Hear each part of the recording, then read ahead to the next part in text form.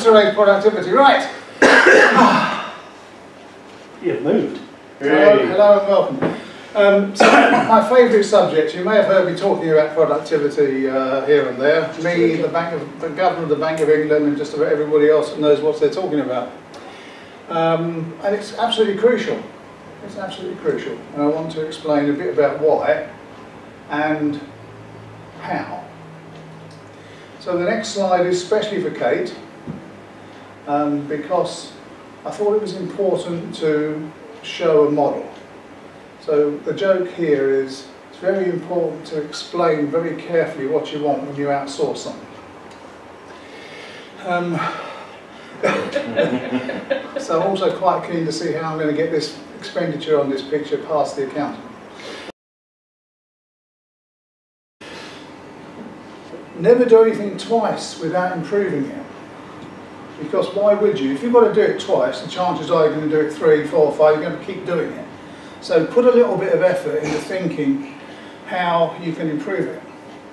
I do a weekly timesheet with my list of stuff on there that I've got to do, day by day. Right. And it's not only got a forecast time, it's got an actual time next to it.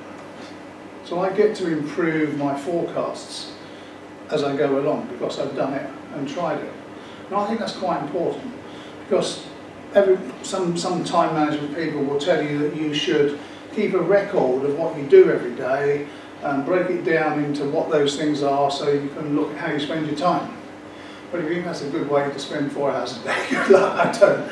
Whereas just doing something like recording how long you're taking to do your tasks gives you that feedback over a week, so I think that's quite important.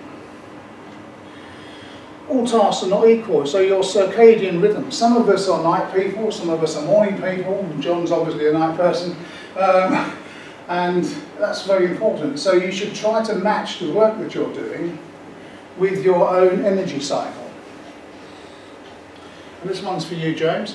Switch off your phone alerts, because if your attention is lost, you're not working. You're not working, you're just wasting your time. There's a very interesting book I just read that talks about Facebook and Facebook's great ability at attention engineering. Facebook gets paid by your attention. So while you're on Facebook, they're getting money for your time. So they put a lot of effort into how they get your time. The like button, making it social. If you don't go on there enough, they start cutting you out from various things. Have you noticed that?